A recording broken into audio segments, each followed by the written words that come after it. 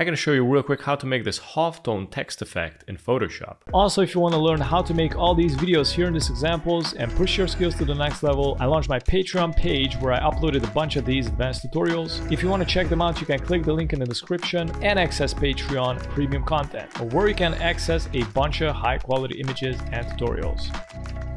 I'm gonna create a new artboard and I'm gonna make it 2000 by 2000. I'm gonna click on create. Let's go and select the type tool. Click, type in whatever you want. I'm gonna press Ctrl T, press and hold Alt, scale it up. From here I'm gonna press and hold Shift and select both of the layers with background and the letter M. Right click, convert to smart object. Now we're gonna go to the filter, blur gallery and select the field blur. I'm gonna put this here, decrease the blur to 0. I'm gonna add another one here and bump up the blur. And another one on the right bottom corner. I'm also gonna increase some around 60-ish. I'm gonna put another one on top right corner, put it on 0, and on the bottom left corner, decrease to 0, and just adjust them so they're gonna look pretty nice. You can also increase more the blur. I might also add some more blur here. I'm just gonna test it out. Let's see how it looks this way. And you're gonna go and click OK here. From here, we're gonna go to filter,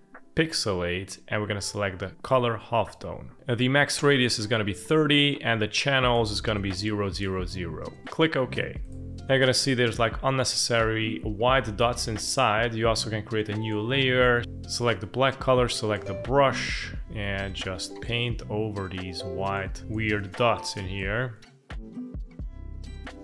And now it's clean. And this is how you make this halftone text effect in Photoshop. Thanks for watching.